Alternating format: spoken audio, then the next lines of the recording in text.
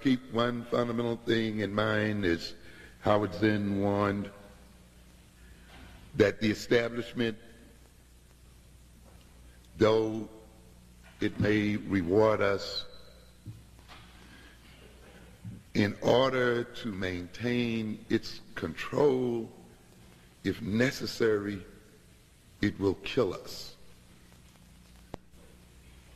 The essential idea that motivates white supremacy is that of maintaining control and dominance. And this establishment that maintains control and dominance will at one time reward you, Negro bourgeoisie,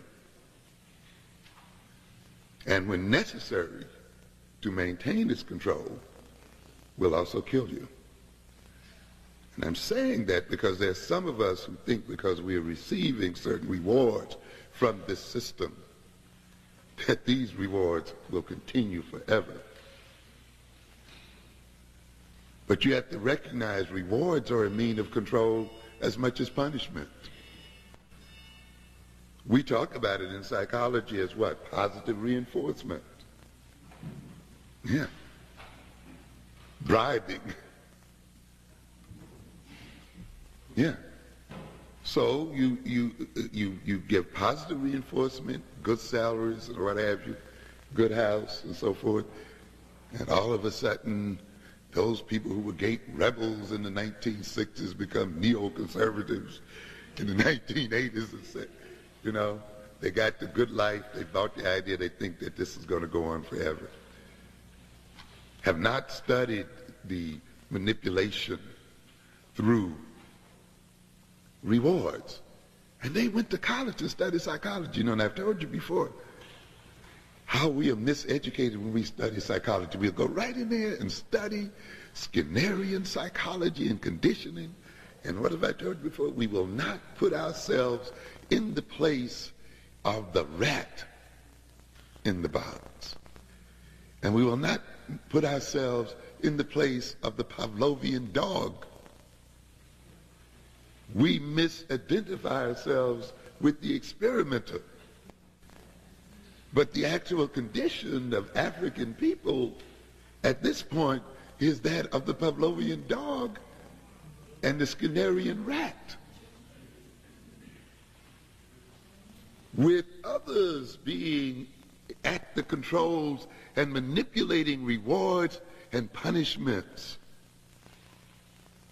and what we call negative reinforcements as a way of controlling our behavior. And when we talk about behavior in psychology, we not only talk about movement, but mental behavior as well, thinking in certain ways, seeing in certain ways, experiencing the world in certain ways. We include that too under behavior when we talk about behavior. And there are three fundamental ways, you see, of maintaining behavior in a conditioning situation. Rewards, and then what we call positive reinforcement. Then you have negative reinforcement, which isn't the same as punishment.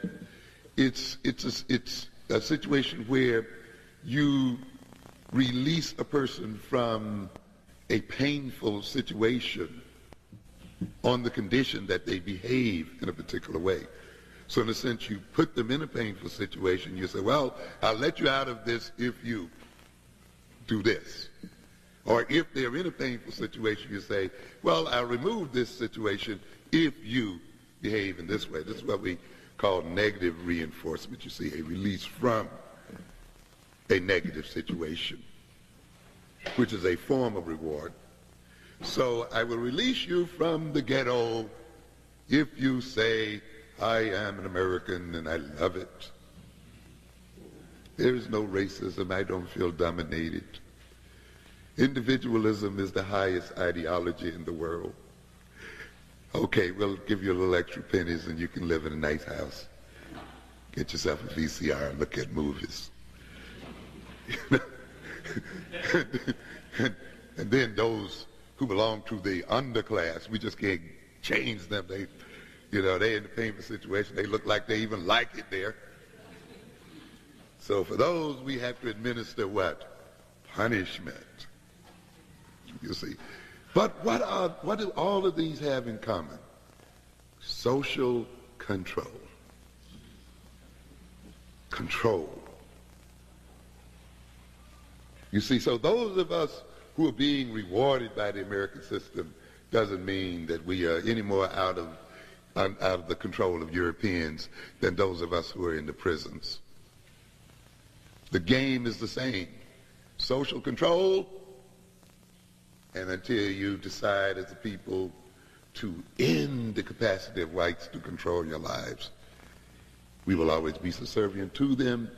And if one day we have to recognize that it becomes necessary to annihilate African people in order that the European stays in social control, then they will annihilate us. I don't care what kind of degrees you got and what kind of money you're making. The Jewish educated march to the chambers with the uneducated. Yeah. You think you're going to hold up your degree when they march you to the chambers? I went to Harvard. Good, you go first. We'll give you that privilege. You know, we'll put you in our most comfortable gas chamber.